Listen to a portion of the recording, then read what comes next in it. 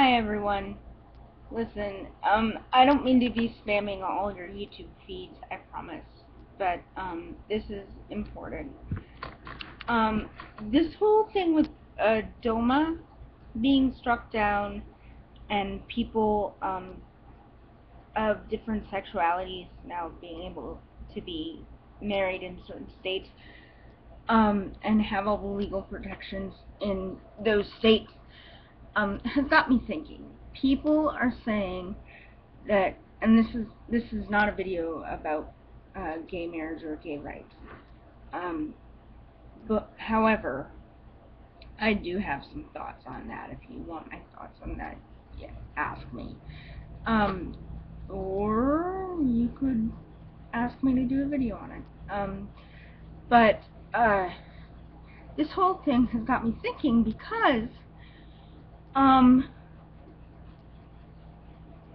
because people are saying that the gay rights movement and that whole thing, the whole LGBT, I think Q and a couple other letters, I can't remember the whole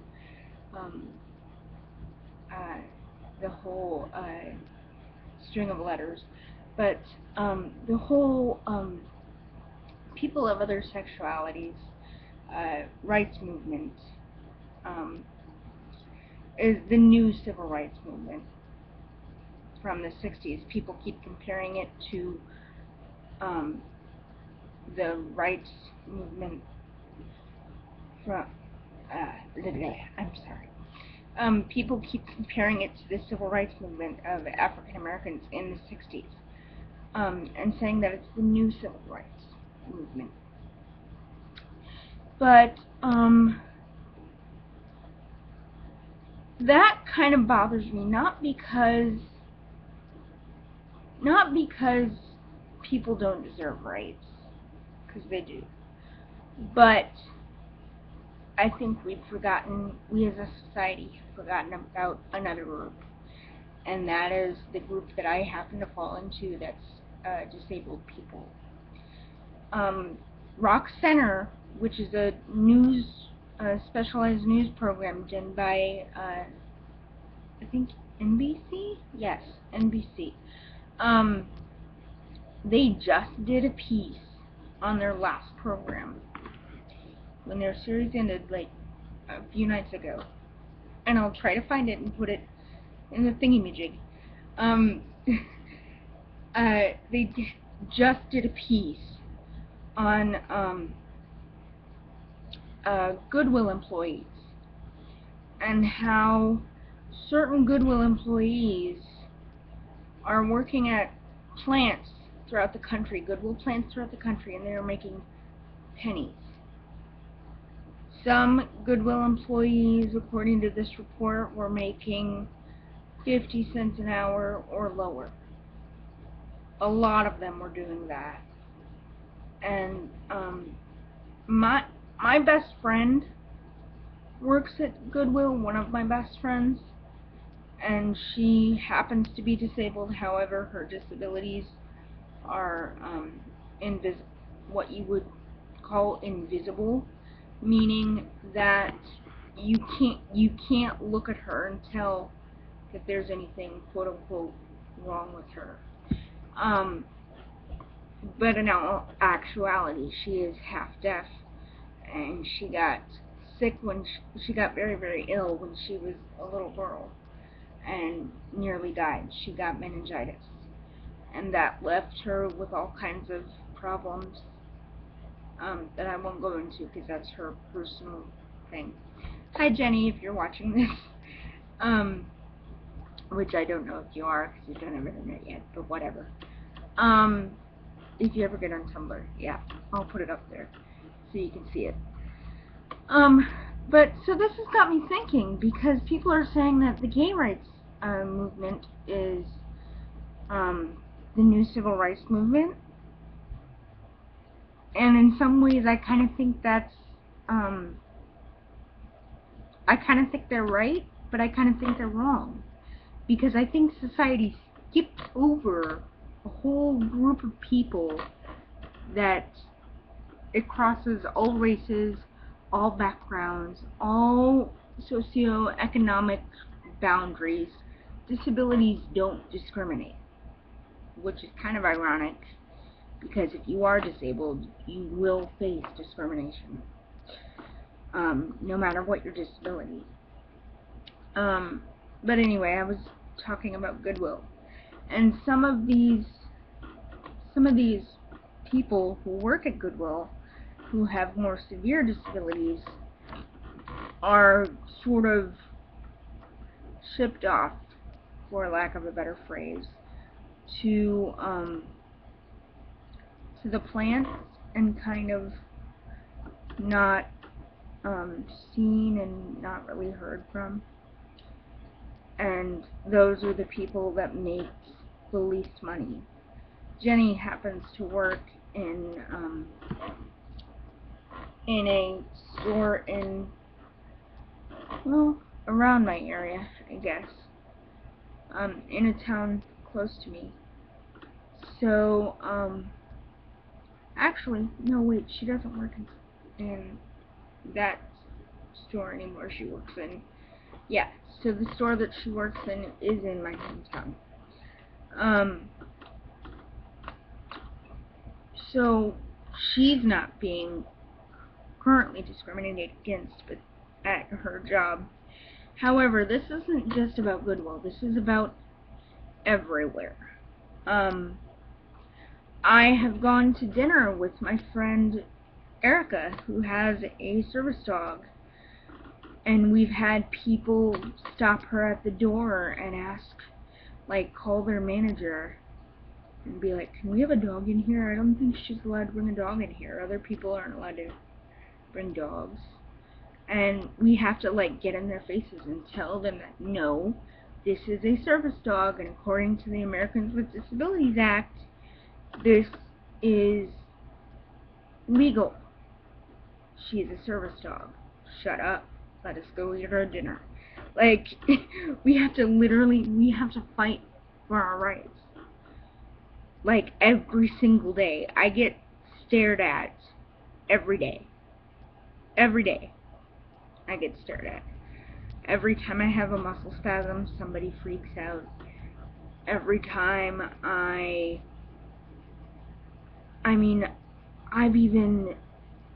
was at the mall a few weeks ago,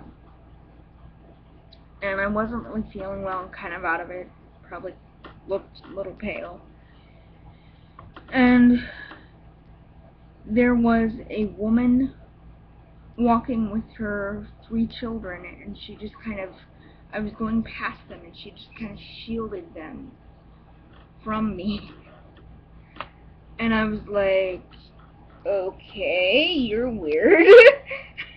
You are weird. I don't know if she was, whoops, I'm not sitting in the right spot so that the camera can, okay, fixed now. But I don't know if she was just, like, trying to sort of group her little ducklings closer to her so that I could get through. I don't know if she was doing it as a courtesy to me, but it looked like as soon as she saw me coming, she was just like, ugh. Like, it looked like she was sort of put off by the fact that I was there, even. And people react like that to me a lot. And, like, well, I think I've actually talked about before in another video, when I did a video response to Katie's bullying video, which I'll link in the thingy-majig. So, yeah, I think I've actually talked about this before, but briefly, I'm going to reiterate. My school, when I was in elementary school, didn't want to do squat for me at first, because I was the first disabled child in my elementary school.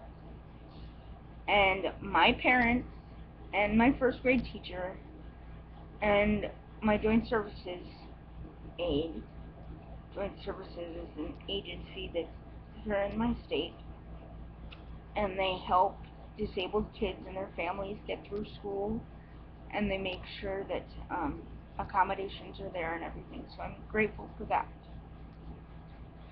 But I think that they didn't want to do anything for me, because they looked at it like, we're going to have to renovate the bathrooms, build ramps, do all this crap for this one kid.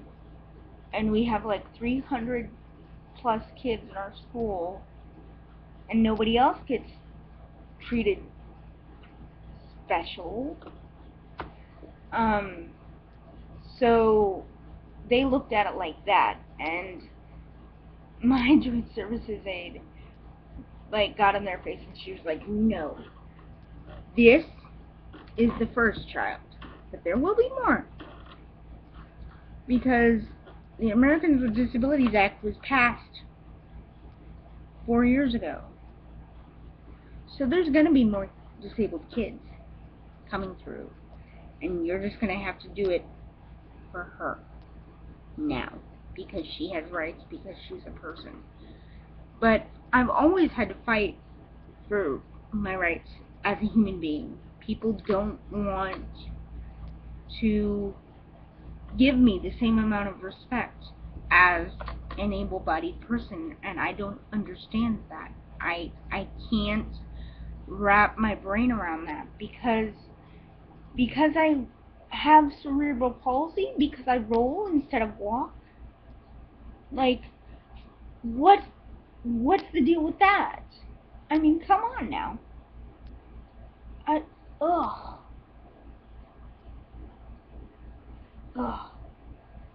I can just, oh my gosh. Anyway, I just felt like it was important enough to make a video about. And this probably will be one of the lengthier ones, because I have a lot of experience. Or maybe instead of just doing a huge video about it, I'll do it in parts. So like, maybe this will be part 1, and then like next week or something, part 2, part 3, etc., etc., etc. However, and however many parts I have to do until I can really get it out of my system. Or maybe like I'll just randomly, well, not randomly, maybe I'll make this like a feature of my channel, thoughts on disability rights and different things, because I do keep up with that. I don't know, let me know what you guys think. But I'm going to find, actually I don't have to find it, it's right over there. I'm gonna grab a couple of my journals and read a couple poems, so give me a second. I don't want to stop the video because I don't want to restart it again.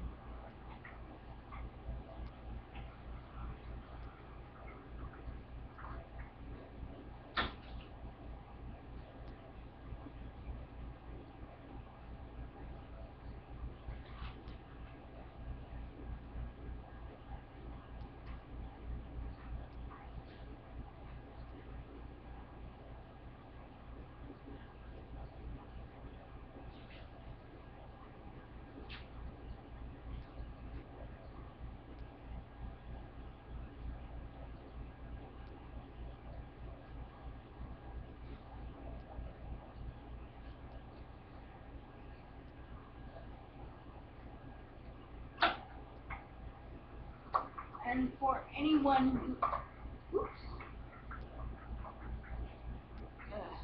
okay, there. For a minute there, I looked like the Flash, because the camera froze on my chair, buzzing toward the table, and I was like, it was like a blue blur, and it looked cool. Okay, this is a short poem, or relatively short poem. It's called A Poem to Humanity About Their Silent Hatred of Me. This is, before I start this, I was very, very angry when I wrote this. So, there is some minimal swearing, Um, but I had just had a bad day, and like all my medical issues had attacked me like all at once, and I had people make some rude comments and etc. etc. etc. So, and sometimes when I write a poem, I'm pissed. I mean, that's just how my brain works. Poetry is how I filter everything in my life. So, here goes. Dear humanity, when exactly did my inability to walk become an invitation for you to stare at me like I'm a rejected circus freak? What's the matter? Are you afraid you'll catch cerebral palsy? Don't worry, you're only diagnosed if you've had a serious brain injury as a baby. Are you surprised I'm out in public?